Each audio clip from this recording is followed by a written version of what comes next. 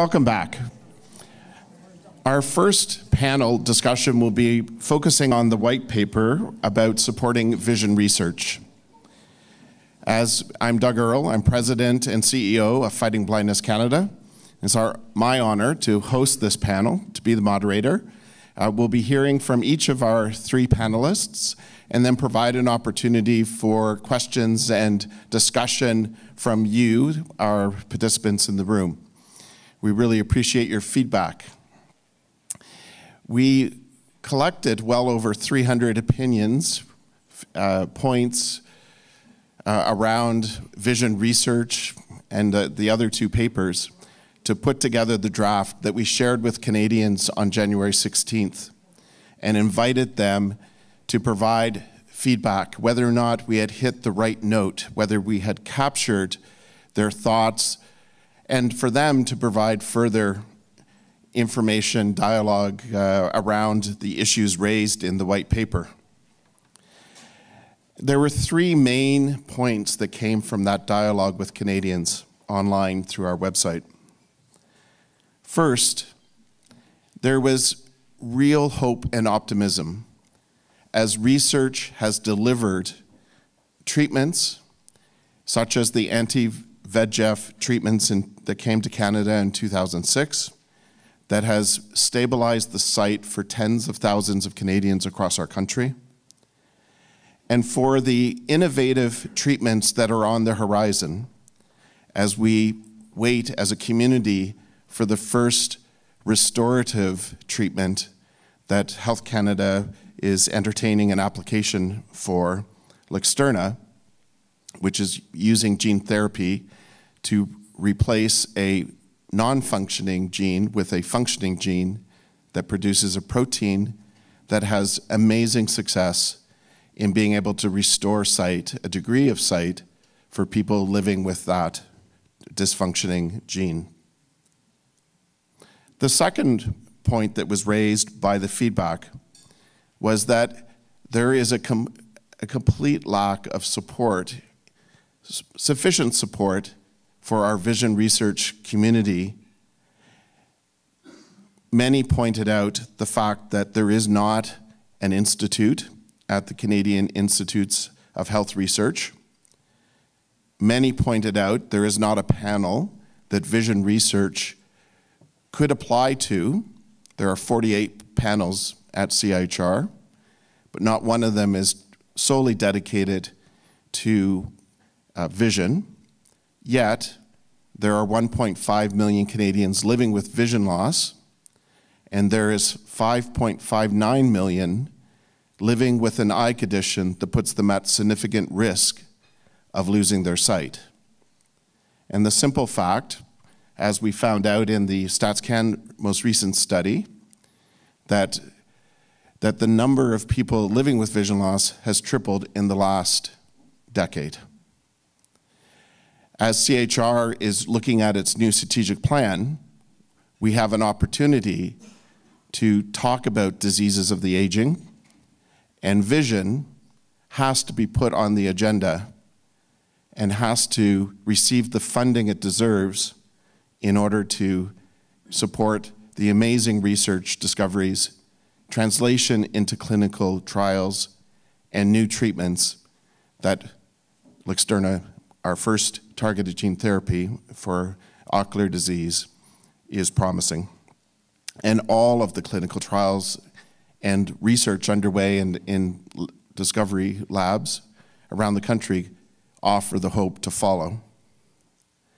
The third point that came from the feedback was that we had to keep Canada in the game. And that was described by a couple of points. First, we have to inspire a new generation, the next generation of vision researchers, whether it be those rare, passionate people that want to have their MD and practice in the clinic and spend more than half their time in the lab from what they see with working with patients each week and trying to understand why it's happening through their research, to the basic scientists that lead the discovery around the country and the world. The second point about keeping Canada in the game that was raised was the urgent need to ensure Canadians can have access at the earliest stages of treatment development by having Canada participate in clinical trials, the phase 1, 2, 3 process by which treatments get approved. Luxturna was approved by the United States in 2017 and Europe in 2018. The first phase 1 trial for Luxturna happened well over 8 years ago. Yet Canadians are still waiting for access to this innovative treatment that restores their sight if they have that gene. We need to change that, was what people told us through the feedback to our draft papers. The third point that was raised is that we need to do more in understanding vision loss in Canada, that we do not have the depth of health population research that other countries do. And many of the stats that we use today to talk about vision loss in the country is actually research done in other parts of the world that we try to apply as an estimate in the Canadian context. And so much of public policy, so much of decisions about healthcare delivery depend on health population research. And if we are to keep Canada in the game, whether it be inspiring the next generation of researchers, getting involved in the earliest stages of clinical trials, and inspiring health population research, this supports an ecosystem where people who are dedicating their lives to understand vision loss and developing new treatments, going through the clinical trial process, that it can actually reach people in a clinic as the standard of care, is why we're here today to discuss, to talk about supporting vision research in Canada. So I'm very pleased and honored to be joined by 3 of our panelists here, with Dr. Michel Cayouette, who's the chair of the Scientific Advisory Board for Fighting Blindness Canada, and a researcher and director of the Cellular Neurobiology Research Unit in Montreal for the Clinical Research Institute. Stuart Morris, who's the senior analyst for the Canadian Survey of Disability at Stats Canada, and Dr. CatherineTsilfidis, who's a senior scientist for the neuroscience program at the Ottawa Hospital Research Institute, and an associate professor at the University of Ottawa. So I'd like to call upon Michel, if you'd like to start us off with a discussion. Sure.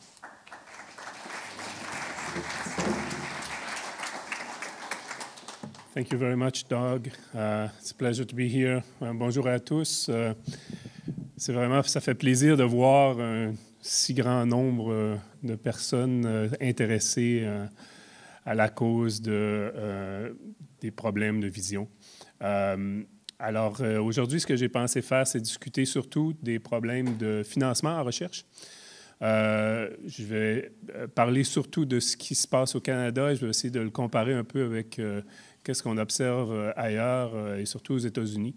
Et peut-être comment on pourrait remédier à certains des problèmes qui ont lieu présentement au Canada pour financer la recherche en vision. Je vais faire le reste de la présentation en anglais, mais je tenais à faire un petit intro en français parce qu'apparemment, il y a des gens qui traduisent, donc je me suis dit que j'allais les faire travailler un peu aujourd'hui. Thank you for being here. I think one of the main challenge that we have, as I mentioned, the slides are not working. Is it? Oh, yeah. Okay, oops. Okay, I went too fast. Oh, this one's not working. Okay, that's fine. Doesn't matter. It was about some statistics about vision loss.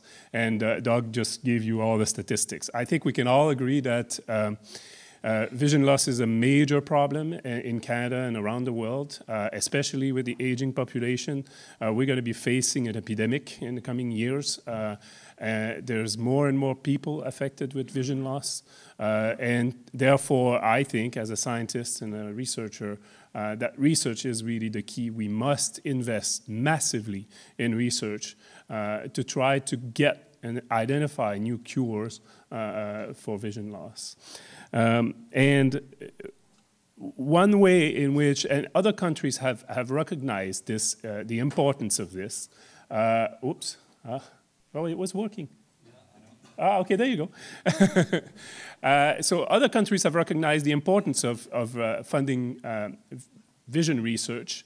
One of them is the United States, our neighbors, and research in the USA is mostly funded, or health research is mostly funded through the National Institute of Health, NIH, which is composed of 22 different institutes that you can see here on the slide. If you can't see them, doesn't matter, I'll summarize that for you.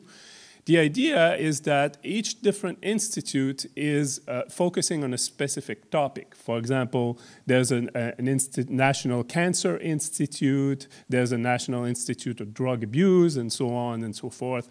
All of these different topics, research topics, are represented in the NIH portfolio. One of those institutes, and I highlighted it here in red, is the National Eye Institute. So all vision scientists in the USA have access to the National Eye Institute for their main funding to fund their research program. So they apply and submit their project to the National Eye Institute, who will then look at the project, evaluate how promising they are and how strong they are compared to all the other applications received. And then they have the National Eye Institute has a dedicated budget, which is very significant, of several $100 million, which is more than our whole CHR. Obviously, the USA is larger, but my point here is that there is the National Eye Institute in the USA. Here, as Doug mentioned, in Canada, health research is mostly funded through the Canadian Institute of Health Research, or the Institut de Recherche en Santé du Canada. There are also different institutes at CIHR. As you can see here, there's the Gender and Health Institute, the Nutrition, Metabolism, and Diabetes Institute, the Cancer Research Institute, the Genetics Institute, Aging, Neuroscience, and Mental Health, but there's no Eye Institute or Vision Institute. This means that vision research is not very well represented at the national level at CIHR. I think we must do something about this. I'm personally working hard in trying to talk to people at the national level and tell them the importance of vision research. As Doug mentioned, there are no specific panels that are dedicated to evaluate vision research. Our grant submissions go to panels that are normally mostly neuroscience related, and so this often means that there are not really specific expertise in the panel to evaluate our research projects, so this can cause some problems.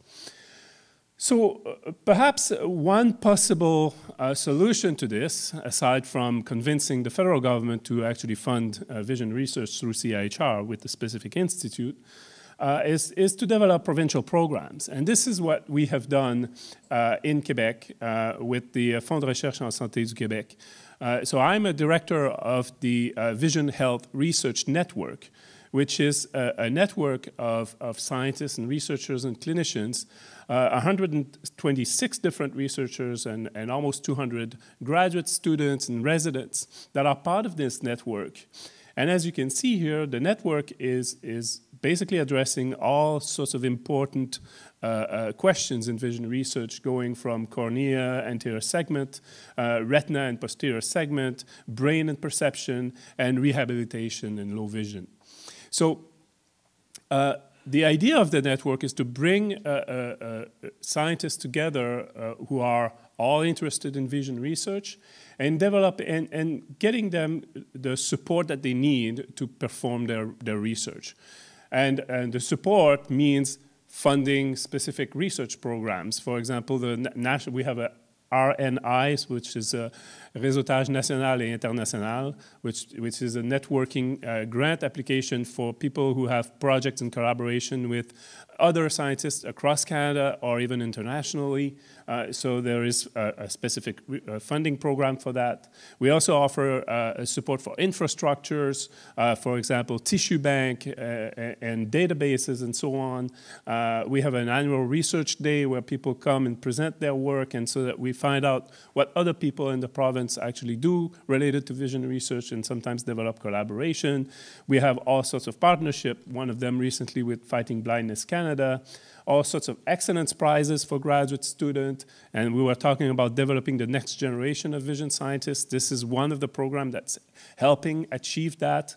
And then we also fund specific research such as AMD research, and we also provide support for clinical research.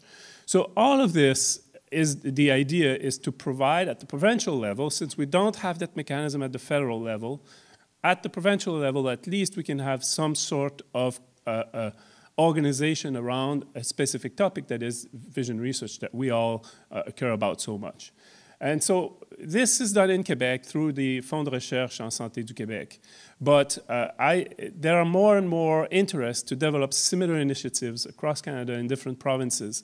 I know in Alberta there's a small network like this as well. It's nowhere near as large as this network, but it's coming, and people are getting together and developing these networks. And I think it's a very important and a potentially promising way to support vision research. And I think that is something we should perhaps discuss. So thank you.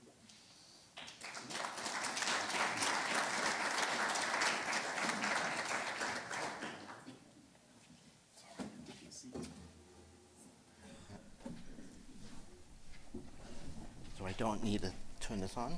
Let's check the microphone. Am I coming through loud and clear on this? I can never tell. The reason being is I'm actually hard of hearing myself. And so clearly disability research is very near and dear to my heart. It's something that I've done for the past 20 years, both in academics as well as in the different agencies here in the federal government. So given that I don't have a lot of time, I thought that I'm just going to touch briefly on some of the following topics. So the things I'm going to be talking about is, what is the Canadian Survey on Disability? And so now I'm going to call it the CSD for short. How do we define disability? How often is the survey conducted? And what disability types are covered? And what are some of the main topic areas? And then, if I have time, I'd like to touch briefly on some of the high-level findings of what we found specifically to do with persons with seeing disabilities. So let's start with an overview. So most may not know this, but disability research in Canada has been collected for the past 35 years. In that time, we've seen that the way that we define disability, how it is measured, and also seeing how the technological advances has evolved over time. So what we're seeing is not something that is static, it's something that is dynamic. It's changing, and the way that we define it has been changing over time, but the way that technology has been introduced into lives of persons with disabilities is changing at the same time. So what is the Canadian Survey on Disability? Well, it's a national survey of Canadians aged 15 years and over whose everyday activities are limited because of a long-term condition or health-related problem. It's a survey that's conducted jointly by Statistics Canada and Employment and Social Development Canada, and provides reliable data on persons with disabilities not only for each province and territory, so we get province, territory, Canada-wide, but we also get it by different age groups.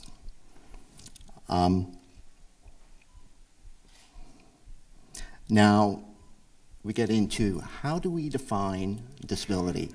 So what's happening in time is we've seen a shift in the way that we define disability. So once upon a time, it was focused on the medical model. And the medical model said that simply the presence of the condition meant that you have a disability. So using me as an example, I have a hearing loss, therefore I have a disability.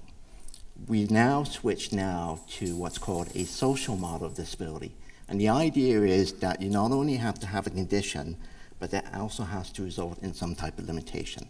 So using me as an example again, I have a condition which is hearing loss, but if I'm in a fully accessible environment, which includes my hearing aids, if I have speech-to-text technology or anything that I may need personally, I myself may not have a disability because I don't find it limiting in my day-to-day activities. So that's a really important distinction to make. Now, how often is the data collected? The CSD is conducted every 5 years, and it was first introduced in 2012. The most recent 27 CSD and the next cycle, which will be in 2022, will now be the first time that we can actually track change over time, which is very exciting. In other words, we've got a good, solid baseline measure for flagging persons with disabilities that has now been agreed upon. And we're going to take that same measurement that we used in 2017 and apply it to the 2022. So now what we're going to be able to see is what's happening over time. Are the rates going up? Are they going down? What's happening with the introduction of technology and so on? So it's quite an exciting time to be involved in research, for me, certainly in the social research side. Now, what is exactly covered in the CSD? We cover not only 10 different disability types, ranging from vision and hearing, but also the pain and mobility, as well as learning and mental health. The survey also measures severity levels for each of the disability types. We cover a number of different topics. In the survey, we cover use and needs for aids and assistive devices, help received or required, therapy and social service supports, education, employment and workplace accommodations, labor market participation, and labor force discrimination. So I've just touched very briefly on the sort of the broad topics, but if you were to actually go into the survey itself, it's quite extensive, and we do capture quite a bit of information on it. So I'm gonna just quickly, do I have time to just kind of give a quick summary of the findings that we have specific to persons with seeing disabilities? So as you already know, the estimate that's been quoted is 1.5 million in Canada, aged 15 years and over, have a seeing disability. And that represents about 5.4% of the Canadian population. Now, interestingly, what most people may not know is that, as is often the case for persons with disabilities, they often have more than one type. I have disability A plus something else. So when we look at persons with seeing disabilities, we see that only 14% of that group have just their seeing disability. 27% have an additional 1 or 2 other disability types, and 59% have 3 or more disability types. So what this is telling us is that oftentimes we can't look at disability in isolation to one particular type. We have to collectively think of the impact of what are all these different disability types having on that person's lived experience, and trying to isolate what can we say definitively that has to do with one type as opposed to what is a collection of things that are happening. The most commonly occurring disability types are pain-related. So 68% a person with seeing also have pain. 52% also have flexibility, and 50% also have mobility. In the 2017, very quickly, it was the first time that we actually get to, for each type, asking you not only what was the age at which the disability occurred, but what is the age at which it started limiting. So oftentimes we tend to think that they go hand in hand. Well, my disability occurred at this age, and it limited me right away. Well, actually what we found is that for those with seeing disability, the average age was 35 years. But when it actually started to impact their lived experience wasn't until the age of 43. And from my own analysis, looking at different disability types, persons with seeing have the longest lag time from onset to limitation. Whereas something like, for example, persons with pain or mobility is around 2 years. So it's a much shorter period of time. So I found that quite interesting. Lastly, if I have time, one last final statistic is that Not surprisingly, the most commonly used age-assisted devices are eyeglasses or contact lenses, so that's 77%. 25% use magnifiers, and 18% use large print reading material. And then on the other end, 4% use a white cane or identification cane. But what I found interesting and what the data is saying is that less than 1% use Braille. Now, what may be happening there is, and I need to look at it more, is that as we're seeing technology improve, we're seeing the use more of electronic information in there. So as I say, I can't do it justice in 10 minutes, but I thought I would just give a sort of a snapshot of what we found so far. Thank you very much.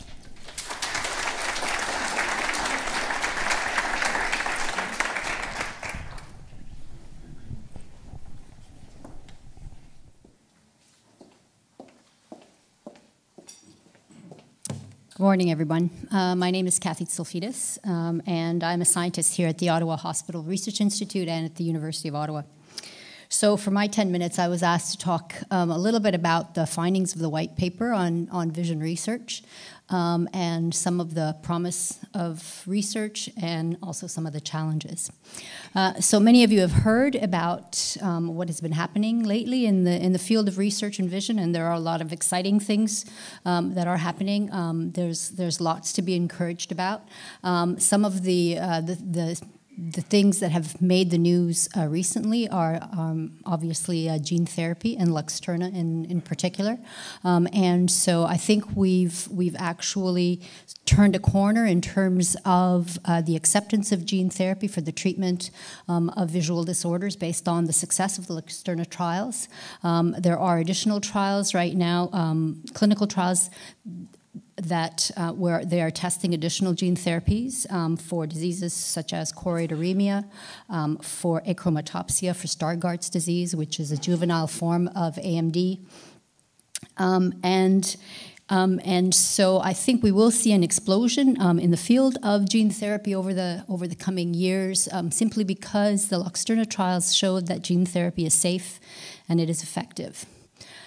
We have other things to be excited about. CRISPR technology, some of you may have heard about. And so this is technology that can be used to actually go in and edit the DNA. It is still in the experimental stages right now, and so it has only been tested in animal models of retinal disease, but it has been tested in several models of retinitis pigmentosa, and in the animals it does seem to protect photoreceptors and to show slowing down the progression of the disease. And so why is CRISPR exciting? It's because with all of the gene therapy trials that are going on right now, most of those are being used to treat either X-linked disease or recessive disease. That is when a disease is, you only need one sort of mutated copy of the gene in order to have the disease. But a good majority of vision disorders are what are called dominant disease, and that is where you only need to inherit one copy of the mutant gene in order to be affected. And those are much more difficult to target with the current technologies of gene therapy. And so CRISPR offers an opportunity to then go in and just basically remove that mutation from the DNA and allow the good gene to take over and to protect the retina. Stem cells are another exciting area of research. We still have to realize the full potential of this research, and stem cells are not as advanced as we had hoped even a few years ago, because more extensive research has shown that we still have a ways to go before we can coax those stem cells into forming new photoreceptors or new ganglion cells to reform the back of the eye, the retina, or the optic nerve. But there has been tremendous progress in that area as well. And then there's also been tremendous progress in the fields of assistive technologies.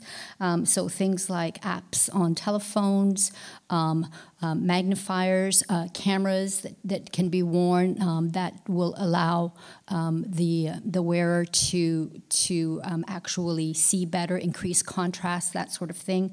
And then some of you may have heard about retinal implants, and so these are small chips that have been implanted into the retina, and in these cases, they actually will replace the lost photoreceptors. And so these small chips can actually detect light that is coming in and help to activate the cells in the retina that are still there, that haven't been damaged by the disease.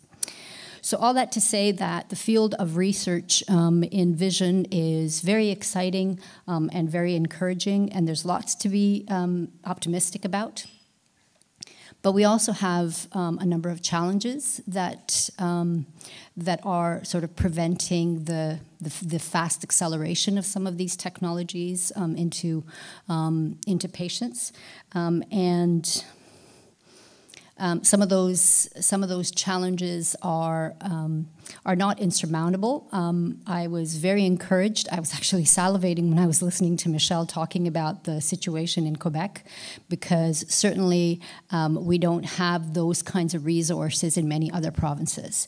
And so I think we need to convince our politicians that we do need additional resources placed in the area of vision research, especially since we have the aging of our population, and vision research is going to become a huge socioeconomic burden for Canada. I think the last study that was done on the cost of blindness in Canada was, I believe, in 2007, and at that time they had they put an estimate of about $16 to $17 billion a year that it costs the Canadian economy to deal with vision loss.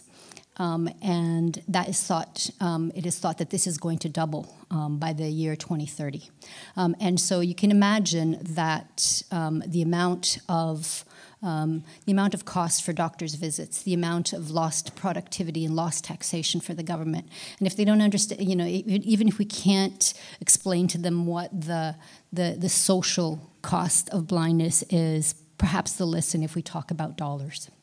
And so they need to invest in vision research in order to try and support people who are dealing with these diseases, and also ultimately it will benefit the Canadian economy. One of the other challenges is, as Michel mentioned, is finding a home for our research grants. So the Canadian Institutes of Health Research is where most of us apply for research funding. And as he mentioned, there is no Institute for Vision Research. There is no panel that we can apply for. And so most of us who are doing vision research apply to the neuroscience panels. And the problem with that is that they are mostly populated by neuroscientists who don't have a background in vision. So I'll give you an example. I actually sat on one of these panels that evaluates grants, and there were two of us in a panel of about 20 scientists that had a background in vision. And we received a number of grants, one of which was on glaucoma, and the glaucoma grant was not given to either one of the vision scientists. It was given to two neuroscientists to evaluate. And so they gave it a score, but not a fundable score, because they dealt in diseases of the brain, they didn't have a background on vision, they didn't sort of understand the real importance of this grant. And so I had been assigned to just read the grant. I wasn't one of the evaluators. I wasn't one of the people that was supposed to give it a score. But when they asked the opinion of the whole panel, I sort of put up my hand and I said, I don't agree with the score. The people who are reviewing this grant don't understand how exciting the research that is being proposed in this grant are. And so ultimately what I mean to say by this is that without having a panel that is specifically devoted to vision research, that only has vision scientists on it that can fully understand everything that is proposed in that grant and how exciting potentially the research in that grant can be, it makes it very difficult to fund vision research. And so advocating for a panel on CIHR where our grants would go a tremendous way in helping to support more vision research in Canada. I don't want to take up too much more of your time, but I just want to mention that there are a number of other challenges that we have, and we've briefly touched on it. One is in the support of clinical trials. And so even though there are a number of panels, as was mentioned, 48 panels that are associated with CIHR, there's only one real panel that deals with clinical trials, and those have to do with more advanced trials, so not the early stage trials. So those of us who have worked at the bench, who think we have a therapy that would be effective in patients, there's not very many places for us to go in order to get that next sort of round of funding in order to progress the research. And so it makes it difficult to really advance from the bench to the patient population if we don't know where that pot of funding is going to come from. And so then the other challenge is that those of us who do bench work, who have worked with animal models, we know very little about sort of what is the next stage. And so we need to have better supports in place also in order to conduct clinical trials, to know exactly what the mechanism is to go from the bench to the bedside, who we need to bring on side, what kind of expertise we need in order to be able to translate that. And so some of our institutions are starting to sort of realize that that's the case, and they are starting to build within, for instance, our research institute now has clinical trial specialists, people that will help you to navigate the regulatory process in Health Canada, and it's very complicated to try and get your therapy approved. And so we need a little bit more of that. We need support to know exactly who should we be contacting in Health Canada to get to that next stage. What is the expertise that we need in order to fill out all of the forms that are required to get our therapy approved? And so those are the kinds of supports, if put in place, that would help to accelerate the number of clinical trials that would make it into the patient population.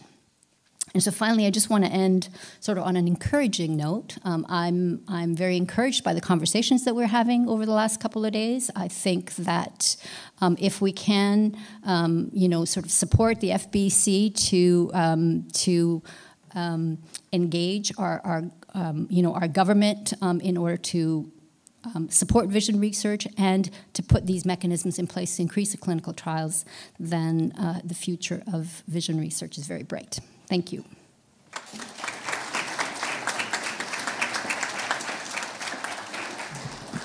Thank you, Kathy. I just wanted to share one piece of information, and then I'm going to open up the floor to questions.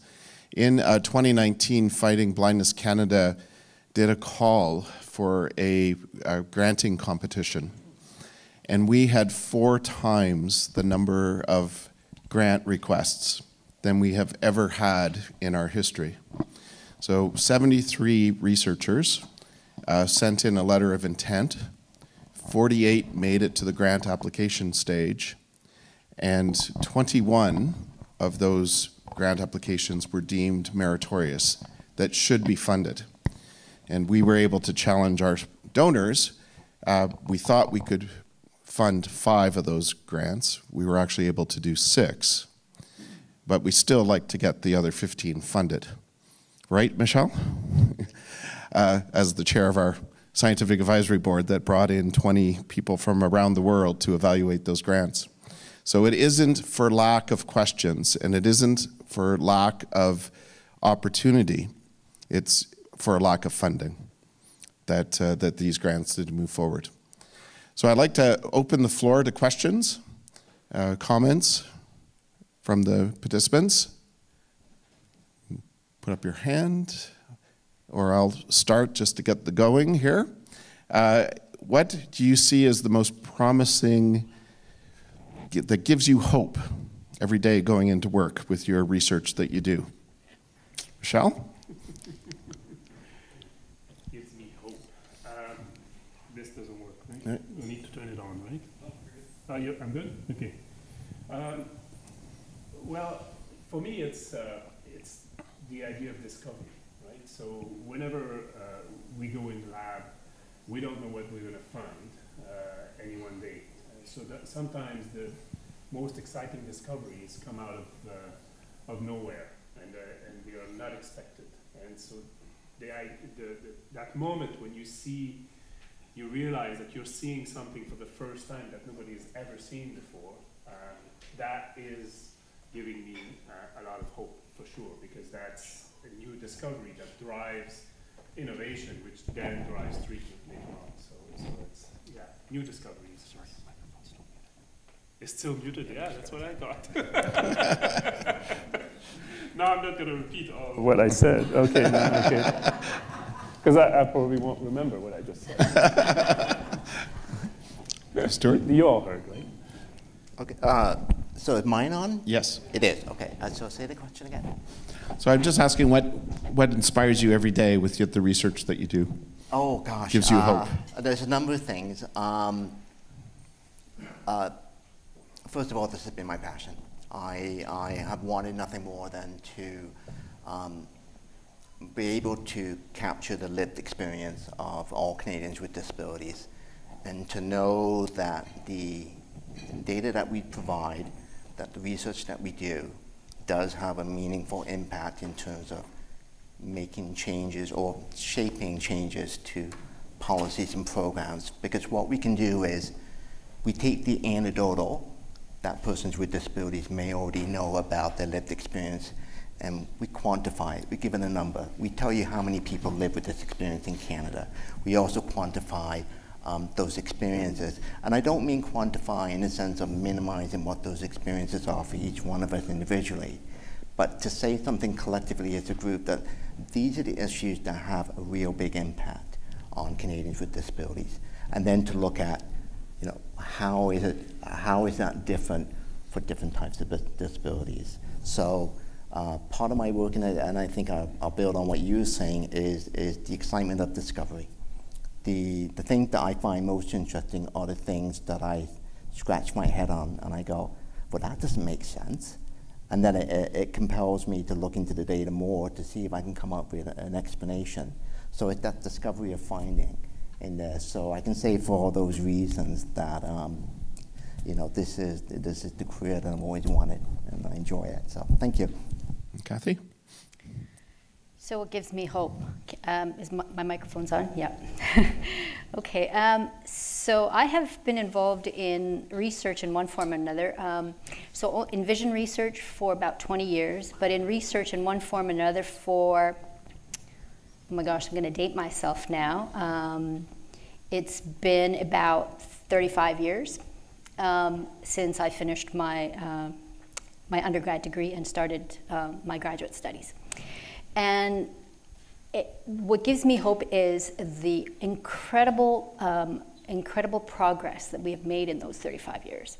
35 years ago, we had to sort of build everything from scratch. There were no resources that were available for research.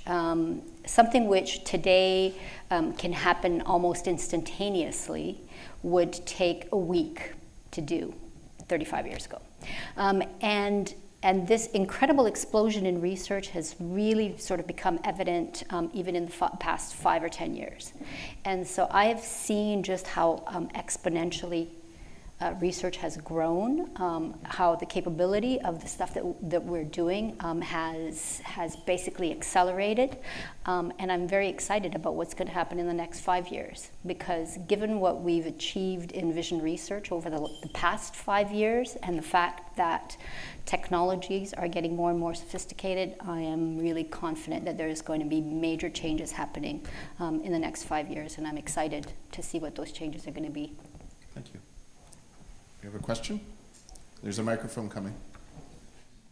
Is there a role for, I mean, a lot of this research obviously is done with, you know, animal models and things like that, but is there a role for artificial intelligence by using, you know, vast amounts of data, metadata across the world to, you know, run simulations in terms of vision research right across the board? And the B part of my question is, In terms of coordination of research across the world, how do you accomplish that? How do you leverage research that is being done in other countries? How do you know what's being done in other countries in a real-time basis, so that there isn't any duplication of efforts? Kathy? Michel, or did you want me to take I can, sure. I mean, artificial intelligence definitely is coming up, more so on the diagnostic side.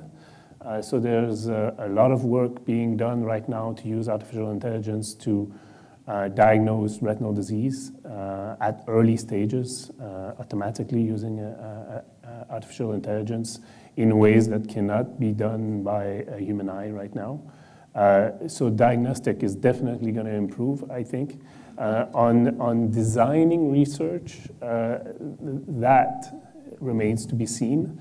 I think there will always be a need for originality and human brain involvement in this, but certainly there's a lot of people trying to develop all sorts of projects around artificial intelligence, so that's certainly coming up, and there's more and more people using it. In terms of how we know what's going on, it's easy. There's publications. They're available online, and every time we have a new research finding, that's how we survive as scientists in academia, is to publish our results, because this is how we are evaluated on whether or not we've made progress. And so we publish these results in international journals that are available online for everyone to see, including you. If you want to search for my name on Google, you'll find a bunch of articles that we've published that you can read. So that's how other people know what we do. And also there's obviously research conference that we attend, and we go and talk to other people in person as well. Yeah. I'd just like to also add, the Association for Research in Vision and Ophthalmology is an international body. It has 12,000 vision researchers in 78 countries. It held its annual scientific conference in Vancouver in 2019, and they give out 5 awards. One of those awards is for an up-and-comer, so the young researcher that's got potential. So to be a young researcher, that means you have to be under 45, just to make that point.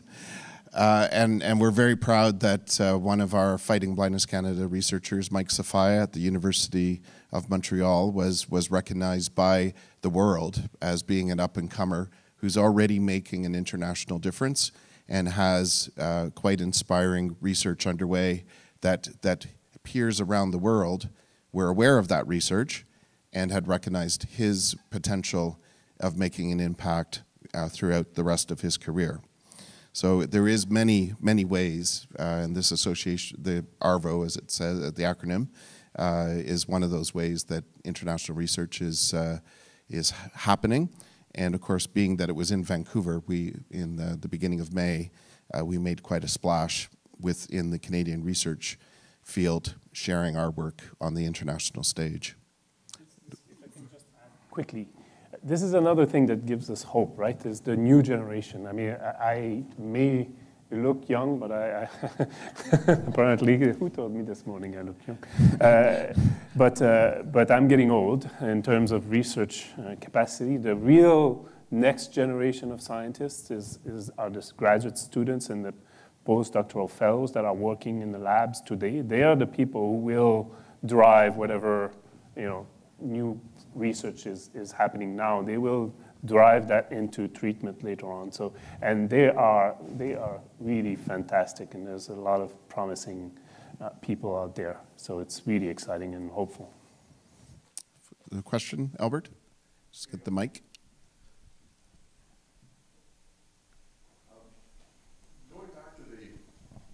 Going back to the statistics, do we include in the disability survey the issues that we heard about during Vision Quest yesterday, where diet, exercise, and that sort of thing, is that evaluated along with disability and the severity of? I'm just going to say that so that I make sure that I've understood what you asked. is what you're asking is in the most recent 2017 CSD, did we have questions that asked specifically about person's health lifestyles? So things like their diet and level of exercise. Is that, am I correct in understanding that's what you're asking? That is correct. Okay. I think that's actually a great question to raise. I don't believe, and I'm looking at my team as well, that we cover it, but you've touched on something that I think is actually really important for us to get on our radar, because one of the things that we're hoping to do here is to take advantage of the fact that what are the data gaps that we are missing in this cycle of the survey that we may potentially be able to add into future ones. And so just by you raising it now is telling me that, okay, that hasn't been something that we've touched on yet, but that's not something that we couldn't discuss with the team as something that could be possibly added to it, because we know that that content is also very interesting, and it would be interesting to see if we can do comparisons for those, not only by different disability types, including vision, but how does that compare against the general population? So all of these things are great things for us to take back with us as potential things that we can add in the 2022. So thank you for raising it. So at this point, I'd like to say thank you to our panelists. Of course, on fightingblindness.ca 2020-summit, there is this paper about supporting vision research and the questionnaire where you could provide feedback, continuing to provide feedback to our white paper to make sure that we capture the key issues and any solutions that you want to add to the dialogue. We are going to be publishing the final versions of our 3 papers during Glaucoma Week, the week of March 9th in Canada. So I appreciate taking a moment, and please share your thoughts. We deeply appreciate having that feedback. We'll pause for 5 minutes, and then Louise will come up and start our next panel. Thank you.